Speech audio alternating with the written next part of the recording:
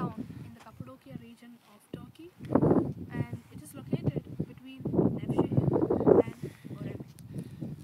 So Uchisar is a very peaceful, calm town. Unlike the more touristy Göreme or the big city of Nevşehir. So in Uchisar, the main places that we can see are, as you can see there, that is the castle, Uchisar Castle, and that's supposed to be the highest point in the Cappadocia region of Turkey. So people usually come to Uchisar to take a walk onto the top of the castle for the best panoramic view of the entire Cappadocia region.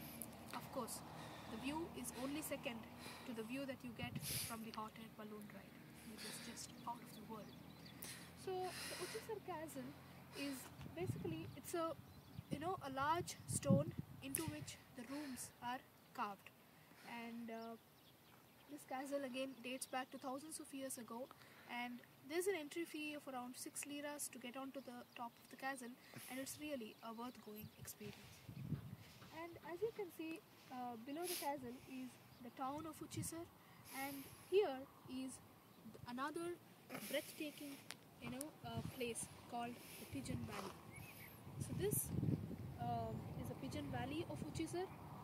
There's a beautiful hike along the Pigeon Valley which goes from Uchisar to Göreme for about 4 kilometers, which we are going to take now. And these rock formations, as you can see, are formed by the soft volcanic rocks which were eroded by wind and water. And as you can see, some of these rock formations have got small holes, dovecotes, and these are for the pigeons. Pigeons actually, they actually live in these dovecotes, and they were used to carry messages, in those times.